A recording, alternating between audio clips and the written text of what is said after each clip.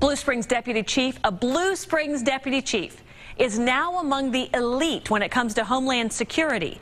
Ben Klopik just completed his master's degree in security studies at the Naval Postgraduate School for Homeland Security out in California. The program is an 18-week online course on leadership skills relating to national security.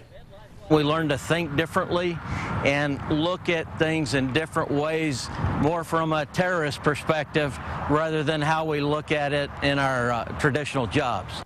Klopik recently retired from the U.S. Army after serving 36 years.